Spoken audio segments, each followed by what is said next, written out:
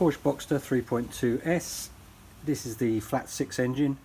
I'm going to show you how to replace the coils and the location of the coils. First thing you have to do is remove the road wheel.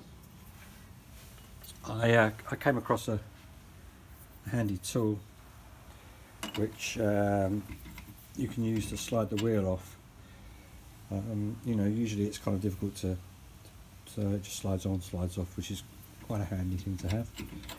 You then have to remove the wheel arch covers, which there are two of under the wheel arch, which then reveals the engine on the Porsche. You can see I've replaced these coil packs, which there's one there, there's one there, and there's one at the back there.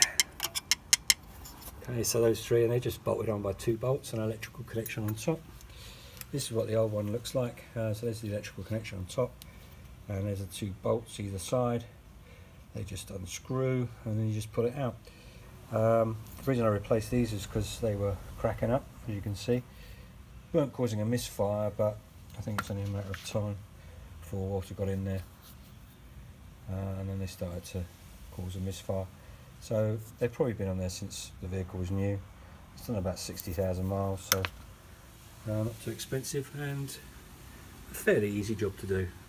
I've done this side, so I'll go and do the other side now, but hopefully you found that interesting and informative.